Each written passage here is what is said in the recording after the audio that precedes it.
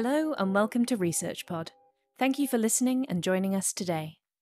In this episode, we'll delve into the research of Dr. David Ocón, who has been conducting research into the role that arts and culture festivals play in the Association of Southeast Asian Nations, ASEAN. It's well known that festivals are used as entertainment, forms of expression and communal meeting places, but Dr. Ocón digs deeper. He argues that festivals are also a place for diplomacy and cooperation between ASEAN members. In his most recent paper, Cultural Diplomacy and Cooperation in ASEAN, the Role of Arts and Culture Festivals, Dr. Ocón researches the ulterior motives of festivals and how they can be used for political and economic ends. Specifically, he looks at how Southeast Asian nations have used cultural festivals over the last 50 years as a way to reduce political tensions and why they've struggled to do that in recent years. Dr. Ocón offers a broad definition of festivals as featuring or staging a variety of time-out-of-time artistic and cultural forms to the public. They're designed to take place outside of ordinary schedules in one or more designated venues, and can last anywhere from an hour to a month, but tend to be held at regular intervals. Each festival is something for the local community to look forward to. In ASEAN, they revolve around ritualistic traditions, food, and the wearing of traditional clothing. Cultural festivals can focus on any kind of culture, from literature and photography to music and dance.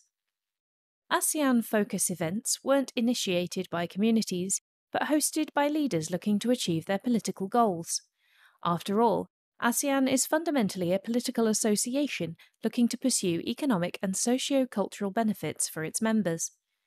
Organisation and funding come from state, regional and local bodies, which put forward their rationale for hosting such events. Politicians will often highlight how a festival promotes a particular set of social values, or how it can raise the profile of a city, which in turn brings in tourists and increases economic prosperity. While these claims are true, Dr. Ocón's research digs a little deeper below the surface to determine whether there are other reasons for hosting such events which organisers may not be fully disclosing. According to Dr. Ocón, one of the primary uses of cultural festivals is to reinforce a sense of identity. Beyond this, though, he argues that festivals can be used as a way to wield political authority. They can be used as a distraction from recent government failures, or even to influence public opinion.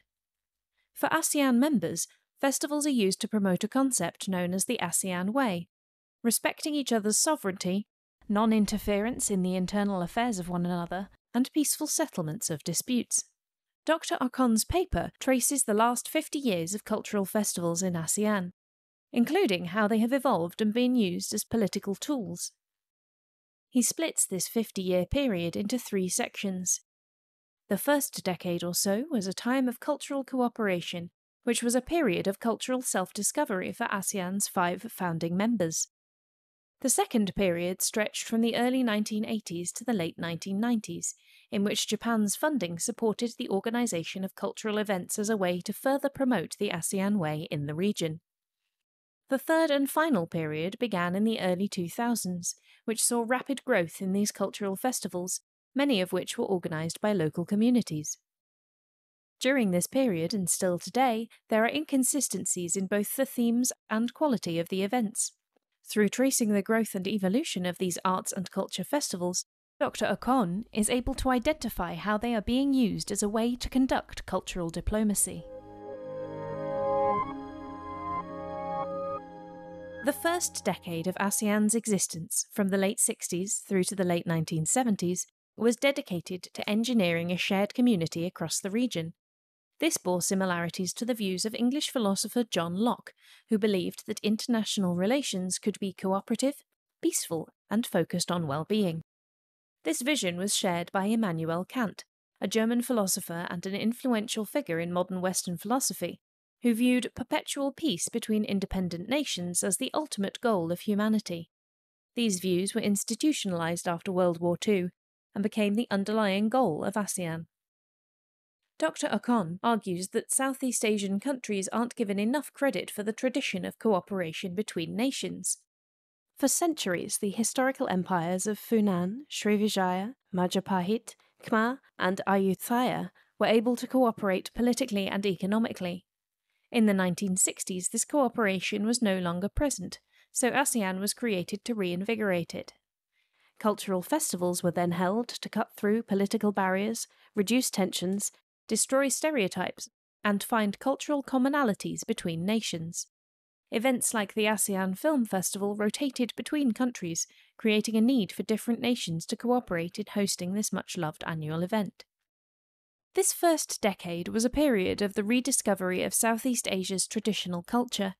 Through audiovisual platforms, local communities were reminded about the heritage of this region.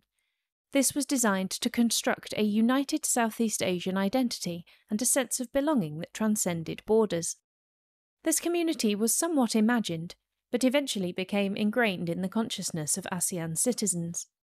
At first, there was little difference between the 5 ASEAN nations.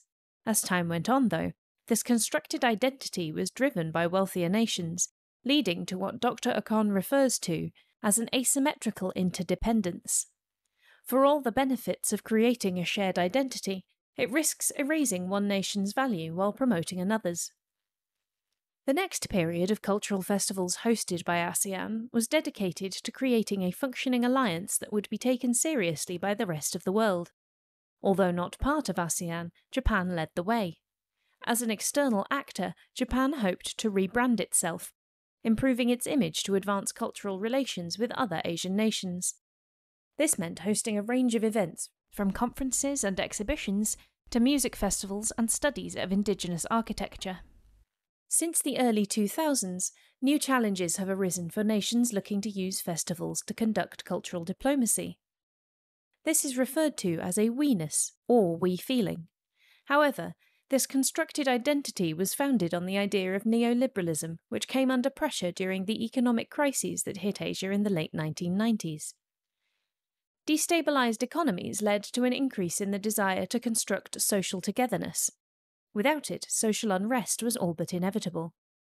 The theory was that cooperation begets more cooperation and can keep communities united for long periods of time. This was cemented by the Bali Concord II Declaration, which encouraged countries to promote a common regional identity. ASEAN symbols like their unique handshake and traditional clothing were also heavily utilised during this time.